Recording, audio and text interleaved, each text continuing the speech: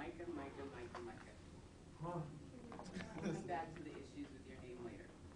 But first, let's talk about your teaching methods. Faulkner, you're the most unconventional, nerdy, insanely hilarious, abnormal teacher I've ever had. Yeah. It's like Bob Saget's situation and Hugh Hefner's DNA spawned a little bald situation like you.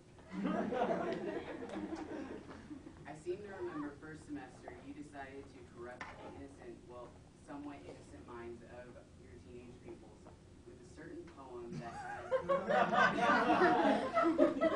had obvious sexual fornicated undertones. By the way, this was obvious to even the slowest minded students, Levi.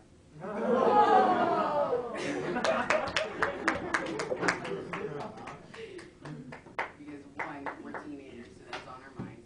And two, a few keywords gave it away. Words like insert, milk, appendage, and undeniable pleasure. The list goes on, but I might get kicked out if I continue, so I'm not going to. Faulkner, you say this isn't true, but you're about as non-nerdy as Levi thinks he's saber-toothed. So, saying you're not a nerd is like saying you have a full head of hair. No other teacher, by the way, and I've checked, is able to tell me all about the X-Men. They say instead, isn't that the show where a bunch of male Sarah Palins cut down trees? No one is able to recite the original Transformers theme song, you giant nerd. No one can tell me how Scott Summers left Jean Grey for some other chick, knocked her up, and left them both to go back to Jean Grey. Just like I'm a Superman expert, you're just a big bald nerd. Now let's talk about how great my memorization skills are. Because like a god, I know all, and I remember all the stuff you've said to your students this year. And how many times. Let's begin, well, Tyler's not here, but Tyler, wake up at least 60 plus times. Don't worry, Mr. Nolan says that to him every day in 5th period. Yeah. Levi, sit down every single day. Levi, shut up 40 to 400, maybe 4,000 times. Don't say suck it since the very first day of school. Deanna, be nice. Deanna, don't use your word. No, actually, that's Shelby. Shelby, Sheldo, Sheldon, Eldo, Shelby Shade. Don't hit Peter. Shelby, be quiet. Shelby, stop texting too many times to count. Zach, sit down. Zach, be quiet. Why is Zach late from lunch every day? Boyd then replies, he's making out with his girlfriend in the hallway.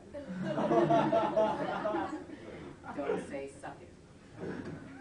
Girls, stop talking. Girls, be quiet. Katie, graphs are not English.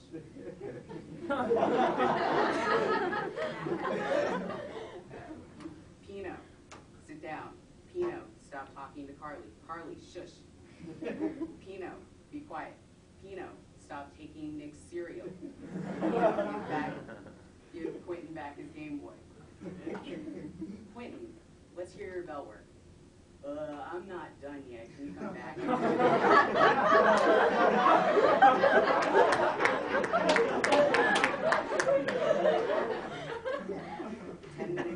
Lunch and he's still not done.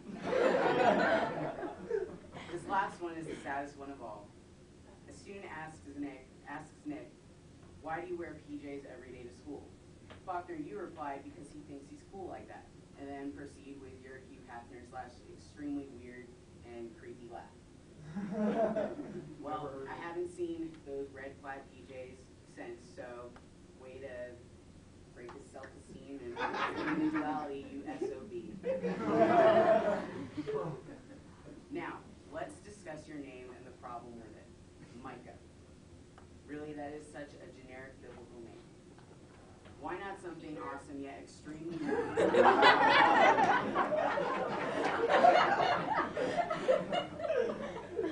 Why not go with something extremely nerdy like you, for instance, Megatron? At least you broke that humiliating cycle with your son, Wolf. Wolf T. Faulkner. WTF. Your son will be the coolest student in school. However, his name might be followed with this question, which I'm sure Shelby would enjoy because she's probably going to be the one doing it soon. So she's called me a vampire every day this year.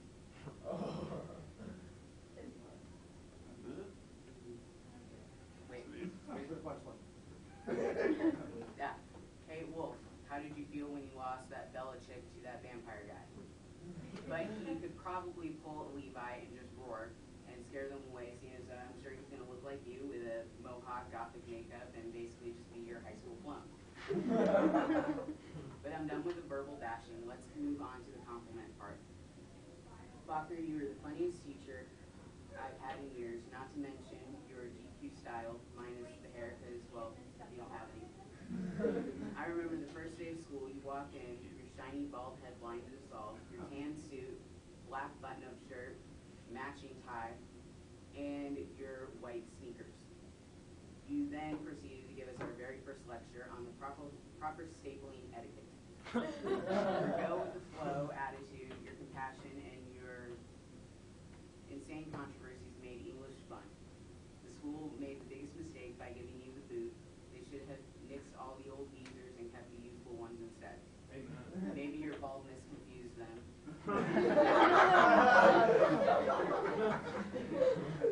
You should have walked into the administrative building, pointed to your head, and said, "This is a choice." It is a choice, right?